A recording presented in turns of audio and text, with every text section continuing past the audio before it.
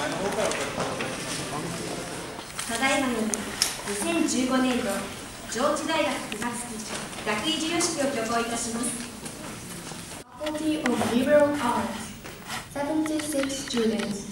Representative, Department of Liberal Arts, Yu Kanehira. 国際教養学部卒業生76名、代表、国際教養学科、金平優。金平優、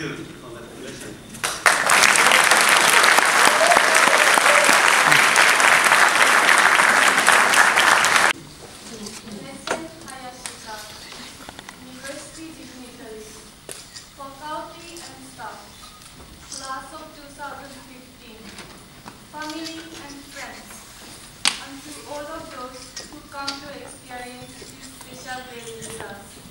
Good morning. I am very honored to deliver a valedictory address on behalf of my fellow graduates. Congratulations and good luck to the class of 2015. September 18th, 2015, Tomoko Hizohata.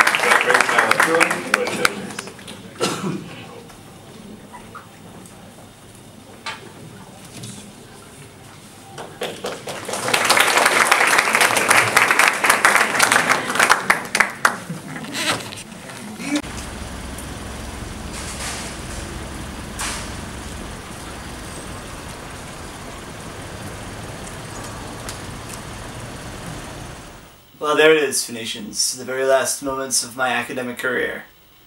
And as I step into this next phase of my life,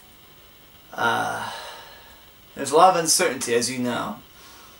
And for the last week and a half, or even since I got my graduation notice 2 weeks ago, I've been thinking about what to say for this video, the last Zach to School video. And I was originally going to say don't do what I did because of the hardships I've had trying to find a job.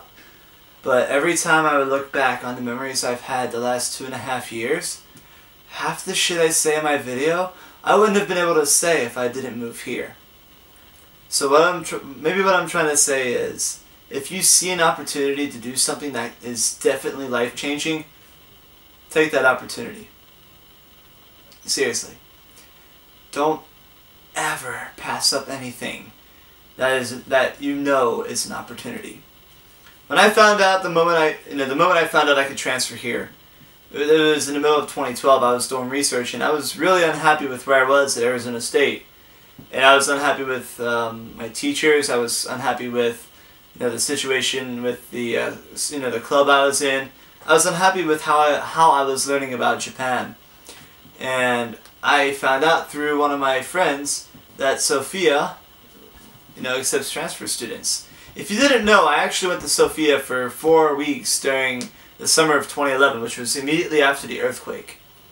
So, yeah, I've been involved with Japan for the last 4 years and seeing Japan transform to where it is today. Japan changes very rapidly, and it always does that. You see, I wouldn't know this if I didn't come here, right? And when I found out that Sofia accepts transfer students, I did more research. I came back in 2012 for 2 weeks and went to the open campus at at Sofia. And I found out that, it's a pretty good school. And I was talking with my professors today, and I brought my dad with me to the ceremony, and they go up to my dad, they said, you know what, your kid was one standout student. Like, they didn't even hesitate. And I could tell they're not just bullshitting to, please my dad, they're just saying, this kid, right here, he's one of the better students I've ever had.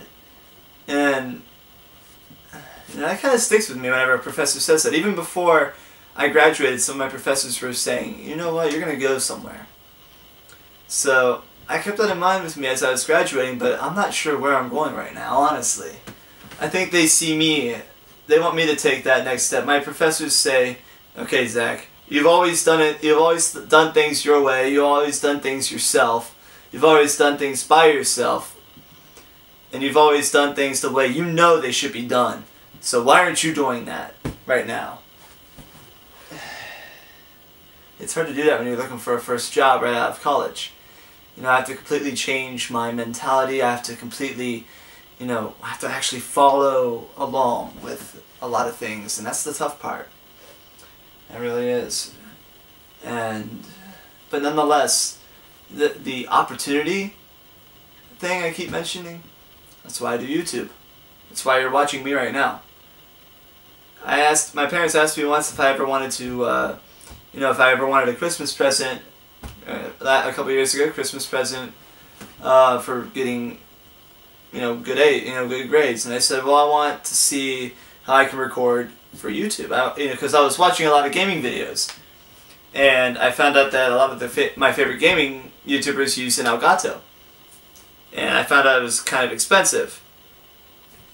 So I told myself the day this came in the mail, the day my Elgato came in the mail, if I'm going to spend a shitload of money on this, I better put my heart and soul into it.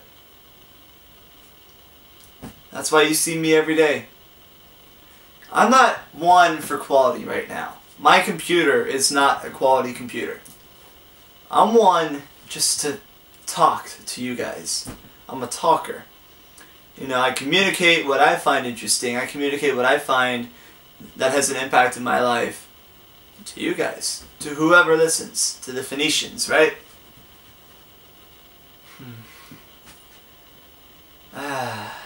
Yeah.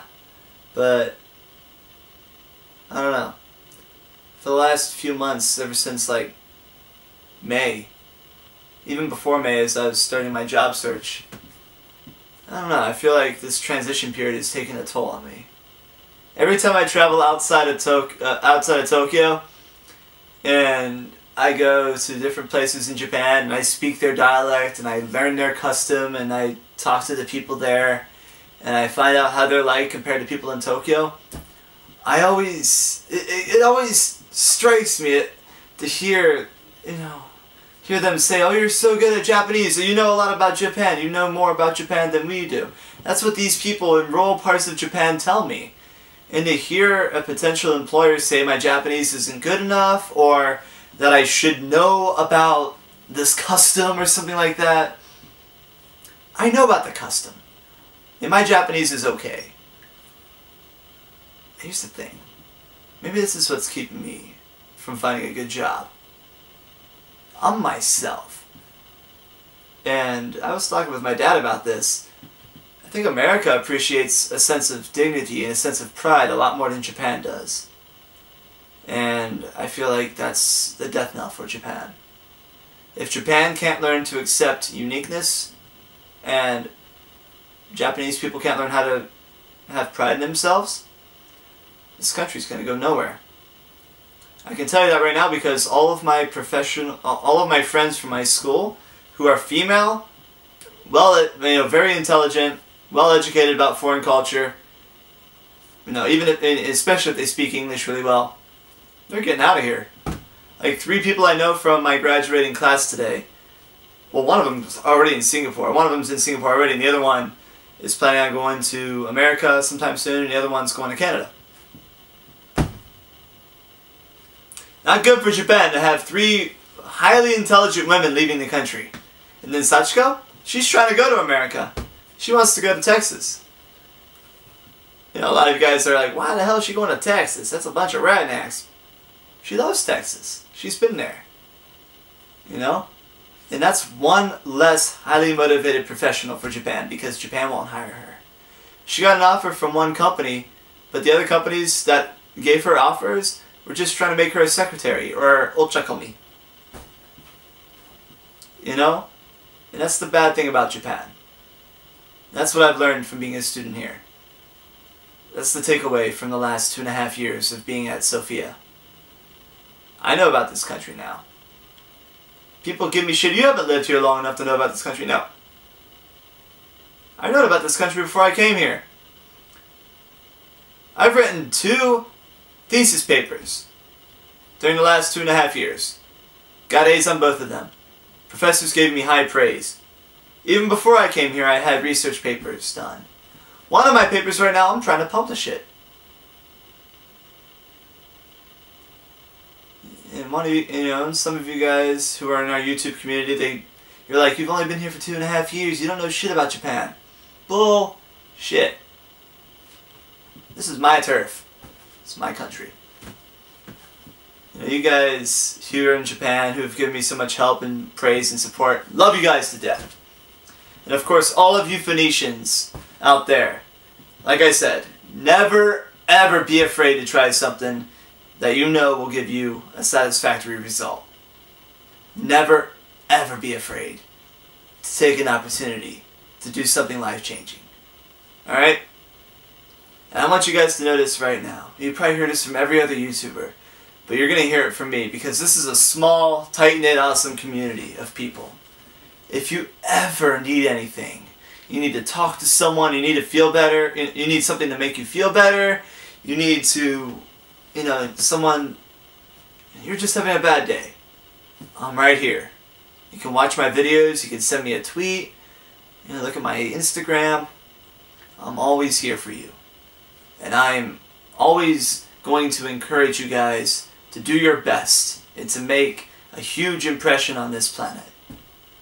So thank you guys so much for your support, especially those of you who've known me before I started doing YouTube. Alright? I'll see you guys in the next video. Take it easy, Phoenicians.